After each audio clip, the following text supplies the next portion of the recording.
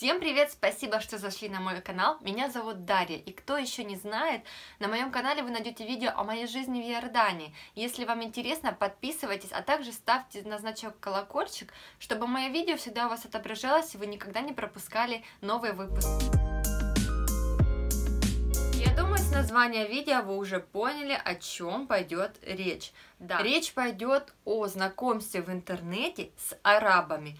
Я знаю, что, конечно же, это все настолько обширная тема, нельзя никого в одну кучу сплести, но я попытаюсь ответить на самые часто задаваемые вопросы. Конечно же, знакомство через интернет в нашем современном мире набирает все больше и больше оборотов. Никто не гарантирует вам, что вы получите стопроцентные качественные отношения, вне зависимости от нации, с кем вы знакомитесь. Потому что везде есть свои подводные камни, и, в принципе, об этом не нужно рассказывать, потому что все об этом знают. Кто-то попадается на каких-то маньяков, кто-то попадается просто на тех людей, которые хотят просто пообщаться, позабавиться, развлечься, но никак не построить серьезные отношения. Нельзя исключать того, что знакомство через интернет также может закончиться браком и даже счастливой жизнью с этим человеком. В этом видео мы поговорим о арабах. На самом деле, я лично никогда не вела переписку с арабами, не знакомилась так через интернет. Но почему я решила снять это видео? Я это видео снимаю, потому что после того, как я завела свой канал, мне очень часто пишут девушки очень разных возрастных категорий, как молодые, так и уже взрослые женщины.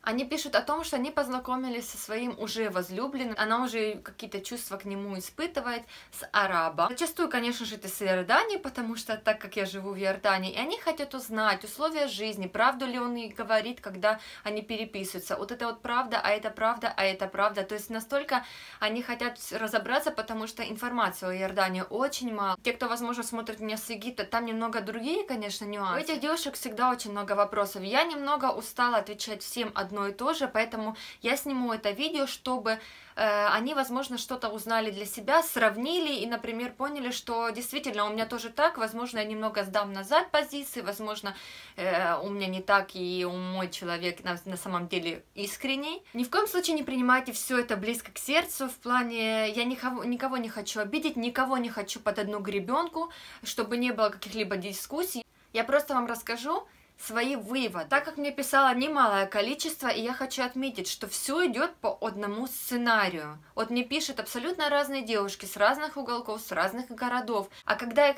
просто слить все воедино, то 95% почему-то у них настолько все идентично, что ты думаешь, а не существует ли какой-то сценарий на самом деле по влюбленности, по заманиванию наших девушек в свои сети. Хочу отметить, что это видео не касается тех девушек, которые знакомятся с арабами воочию, то есть тех, кто, например, учится и встречается даже пусть и год, и пару месяцев, но они видят человека воочию, и да, можно ошибиться и в таком случае, но поверьте, интернет это намного рискованнее, и здесь нужно включать мозги прям на 1000000%, потому что вы же не хотите попасть в какую-то неприятную ситуацию, мягко говоря. Я понимаю страх девушек, потому что вы едете не в Европу, хотя знакомясь с иностранцем с европейской страны, даже с американцем, вы тоже можете попасть в просак, грубо говоря. Но здесь вы едете в совсем другую страну, с другим менталитетом, люди абсолютно с другим менталитетом. И я понимаю, что нужно все хорошо узнать. Рассказы своего любимого, это всегда хорошо, правда, это одна сторона, но сможете ли вы ужиться в этой стране, и не всегда это получается, поэтому давайте немножечко по пунктам мы все разберем. Первое, что я хочу отметить, то что арабы, знакомясь по интернету, могут вести переписку не с одной девушкой, а с несколькими. То есть, когда вы переписываетесь с человеком и думаете, что вы одна единственная, не факт. Опять же говорю, не все. Но большинство это так. Они прощупывают почву, где можно подойти, кто ближе, кто быстрее на меня клюнет. Почему все-таки арабы сидят и ищут иностранных? Здесь я говорю в общем об иностранках, не только то, что они любят только русских. На самом деле не так. Они любят просто иностранку, потому что, как говорится, это экзотика для них, и они считают, да, возможно, что-то это лучше. Но здесь есть тоже свои подводные камни. Почему иностранка? Почему они сидят в интернете и рассказывают, что мне не нравится, там вот бывают такие, которые пишут, мне не нравятся арабки, они там вот такие, вот такие. На самом деле арабки просто не все им по зубам. Как бы это обидно ни звучало, но иностранка, жена иностранка, невеста иностранка обойдется им гораздо дешевле, чем арабка. Потому что большинство случаев иностранка не хочет пышной свадьбы, которая обходится около 10 тысяч. Она не будет просить колым, который тоже, кстати, немало. Она не будет просить деньги за развод, которые берут невеста обычно, арабка, когда ты сватаешь, они берут деньги как бы для невесты, для шопинга, потом они еще обговаривают сумму развода, и он ее оплачивает до женитьбы, сколько тысяч он ей заплатит в случае развода, моральной компенсации. Арабка сразу же просит квартиру, чтобы они не будут жить вместе с родителями, мебель, соответственно, ну и машина, ну, возможно, не ее лично, но хотя бы, чтобы у него была машина. Поэтому, поверьте, здесь почему женится поздно? Потому что пока он насобирает деньги, пока он все это приобретет, пока он оплатит эту свадьбу, оплачивает свадьбы в арабских странах только женихи, не пополам это все происходит, то вот и приходится, получается, что, во-первых, дорого, во-вторых, поздно. Поэтому они ищут иностранку, которая не хочет такой пышной свадьбы. Она считает это ни к чему, это пустая трата денег. Она может пожить первое время с родителями, а потом это время иногда может и затянуться. Это очень хороший такой вариант, при том, что еще можно похвастаться, то, что у тебя жена иностранка. Когда меня спрашивают за Иорданию, то, что они познакомились, и какой он вообще милейший человек, и они по скайпу каждый день разговаривают и созваниваются. И как я буду там жить, я не могу вам ответить, как вы будете там жить, потому что Иордания настолько колористичная страна, я об этом 150 раз говорила, что можно в этом же городе Амман, столица Иордании, жить абсолютно по-разному, просто кардинально по-разному. Кто-то живет припеваючи, кто-то живет хорошо, кто-то живет, мягко говоря, не очень, а кто-то вообще в бедности. Поэтому, когда я задаю вам вопрос, в каком районе живет человек, чем он занимается, это не означает, что я настолько меркантильная девушка, которая только смотрит на финансовое состояние. На самом деле я из тех, кто по любви все выбирает и все остальное приживется, наживется, и нужно все добиваться вместе.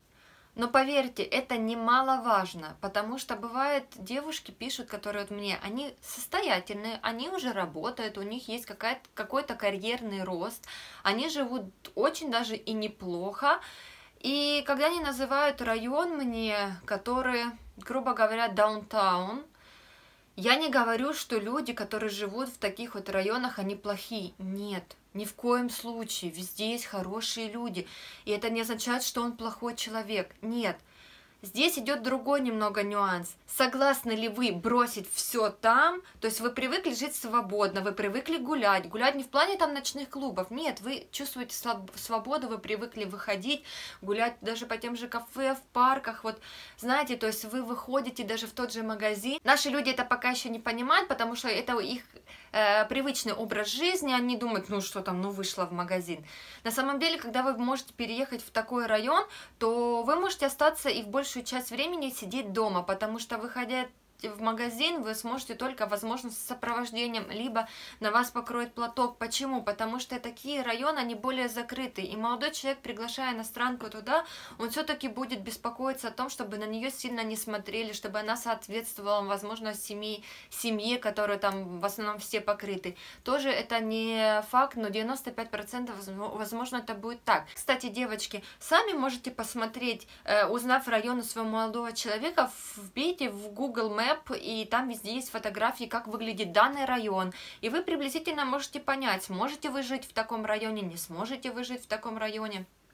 Это, конечно, все сугубо лично, но не думайте, что я настолько меркантильная, когда всегда это все узнаю. Образование тоже имеет свое значение, поверьте. Можно рассказывать очень много всяких сказок о том, что я сижу, я ищу работу, через месяц-два у меня будет очень хорошая зарплата. Поверьте, в Иордании сейчас с работой не очень хорошо. Поэтому, если человек сидит и рассказывает вам сказки, вы, например, переписываетесь даже не месяц, а уже около полугода, он все вас кормит сказками, что он вот-вот я выйду на работу, вот-вот, то поверьте, этого может не произойти. И стоит ли приезжать и бросать все у себя там, приезжать в страну, где, возможно, из-за незнания языка вы не сможете работать, а возможно, он не захочет, чтобы вы выходили на работу, а возможно, он вас отправит на работу, вы будете как ломовая лошадь работать и пахать, а он будет все так же кормить вас завтраками, что, дорогая, ну потерпи немного.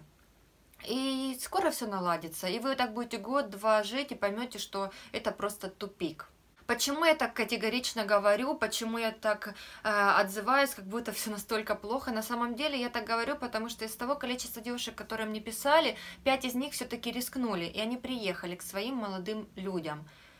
И они разочарованы и уехали. Все 5 девушек. Они уехали, потому что не оправдались их надежды. Все не так, как он рассказывал. Все все-таки было больше приукрашено, а она надеялась на что-то другое. Опять же, арабы все разные, не воспринимайте это все, что они все одинаковые. Нет. Но они очень любят присесть на уши, очень любят. Поверьте, когда вы переписываетесь с арабом и видите, что через неделю он клянется вам уже в любви, и он без вас жить не может, он звонит вам утром, в обед и вечером, и говорит: я не могу вами надышаться. И вы там, я не знаю, вот прям стандартный какой-то набор у всех девушек, как они их любят, и девушки наши реально влюбляются в эти слова, они влюбляются в эту романтику, в этого восточного мужчину, который настолько ее любит, что она думает: боже, вот он, я буду одарена любовью, счастьем. Но на самом деле это может быть не так, это может все закончиться в то время, когда вы приедете туда. Либо может еще быть первое время, потом это все закончится. Почему? Потому что арабы очень-очень лестные на слова, очень. На самом деле здесь нужно смотреть именно на поступки, вот просто 100% на поступки. Я знаю, что наши девушки... Почему такие ведомые на ласковые слова? Потому что наши мужчины, вот русские, да, украинцы, я всех вот беру наших мужчин, они скупы на все эти комплименты очень сильно. Но наши мужчины больше по поступкам активнее, можно в этом сказать, плане. А арабы наоборот, они на слова очень классно, так все рассказывают, все преподносят, а на действие нет. Поэтому первое, что вы должны смотреть, это на поступки. Если вас человек кормит завтраками около полугода, около года, что да, я приеду, а на самом деле лучше приедь ты ко мне, мы здесь познакомимся, здесь что-то там, я не знаю, у нас может какая-то флюиды там пробегут, искры с глаз, и все, мы там, и ты не захочешь отсюда уезжать. На самом деле, если вы хотите узнать человека поближе, не через камеры, пусть он приедет к вам, он найдет, если ему это нужно, если он действительно вас любит, он найдет неделю, он найдет 5 дней, но он приедет к вам, и вы познакомитесь с ним воочию. Либо же встретитесь на нейтральной территории, на том же отдыхе. Но опять же, по описанию этих девушек, которые мне писали, у всех есть отговорки. Например, у него семейные трудности, у него надо сейчас маму лечить, у него еще что-то. Я понимаю, да, у всех может быть. Но знаете, девушки, вы должны тоже думать головой, чтобы вас просто не заманили. Потому что вот, которые эти 5 девушек приехали, они же уехали. Почему? Оказалось, он без работы, либо он зарабатывает очень мало, они сидят в бедности. Сколько они там просидели, они никуда не вышли, она сидела в доме. Пару недель, месяца, и мы понимаем, что я всю жизнь так не смогу жить. Я, кстати, рада, если вдруг есть девушки, у которых есть положительный опыт общения с арабом, которые вышли замуж, отпишитесь. В этом видео как раз комментарии, если вы хотите поделиться своей историей, делитесь, потому что девушки, которые будут смотреть эти видео, все-таки, возможно, вы дадите им какой-то совет, возможно, они почерпнут для себя что-то новое и как-то смогут разобраться, разложить все по полочкам. Не скупитесь на комментарии и все-таки помогите таким девушкам разобраться в своих отношениях, интернет-отношениях. Иногда они говорят о том, что вы не будете носить платочек, то что моя семья примет вас такой, какого вы есть, и я тоже принимать буду тебя такой, какая ты есть, но если это будет закрытый район, как было пару случаев из этих 5, когда девушка приезжала, а на следующих ее, как говорили, что ты будешь ходить одета нормально, все будет хорошо, а на следующий день ей покупали платок и говорили, что, ну пойми, у нас семья такая, вот родственники, они не поймут, тут нам нужно так. Не обязательно принимать мусульманство, нет, просто покрой голову, потому что район такой на тебя будет смотреть. Здесь фактор, есть люди, которые, ну ладно, я одену платок, господи, пусть будет, и главное, что я буду счастлива в браке. А есть так, что ты просто вот внутри ты не можешь это принять. Просто опять же, знаете, потом, если у вас родятся дети, и вы понимаете, что вы с этим человеком, ну, очень тяжело, и вам тяжело жить в этой стране, вы же не бросите своих детей, а по закону дети будут в основном с отцом. Ну да, бывают случаи, когда вы мирно расстаетесь, и отец соглашается, чтобы дети оставались с матерью. Но здесь тоже столько много нюансов, иногда так приходится даже от такой плохой жизни, женщины убегают, оставляя своих детей. Так что, знаете, девушки, здесь нужно реально миллион раз подумать, реально миллион раз все взвесить. Почему, опять же, я повторюсь, нет меркантильности узнавать, где живет, какой район, в каких условиях живет. И даже когда вы соглашаетесь приезжать, приезжайте всегда с билетом в 2 стороны, а не в одну. Посмотрите условия жизни. Сможете ли вы так? Не сможете ли вы так? С любимым рай и в шалаше. Да, я согласна. Но сможете ли вы в таком шалаше жить? Села, например, иорданские села отличаются от наших сел. В наших селах, в принципе, может ужиться в нашем селе, он все равно будет себя чувствовать свободно, понимаете? Вы будете выходить, вы будете общаться с людьми, с соседями, выходить в магазин не без спроса, в чем угодно одеты, да? А там, если вы будете жить в селе, поверьте, там села, они чем больше, меньше городок, тем больше люди все закрытые, женщины больше закрытые, она не имеет права заговорить ни с мужчиной, она обычно покрывает голову. И понимаете, это тоже какое-то вот, сможете ли вы так жить? А также смотрите на наличие разводов. Ни в коем случае человек, который уже побывал в браке, не считается плохим человеком, нет. Но иногда все-таки ситуация оборачивается так, что Иордания, как ни крути, но развод это не особо приветствуется, и это обычно в крайних случаях происходит. Люди пытаются по максимуму сохранить семью, даже если они друг друга не любят. Но если у человека имеется развод и не один, как были в нескольких ситуациях, то здесь тоже нужно задуматься и с насторожкой отнестись. Жены были иностранки, если это были жены иностранки, то почему они не вытерпели в этой ситуации, да, в этой жизни, не вытерпели, если была такая даже сильная любовь. Возможно, это что-то он не договаривает. Если он говорит, все у нее было прекрасно, она жила как королева, то почему она тоже от него ушла? Здесь тоже нюансы.